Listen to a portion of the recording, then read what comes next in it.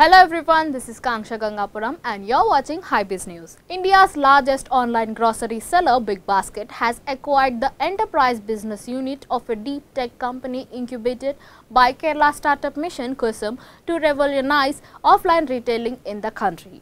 BigBasket, a TATA enterprise, will be implementing Kochi-based startup Agrima Infotech unique customer vision technology platform at the self-checkout counters of the former's retail stores. The acquisition was announced by Mr.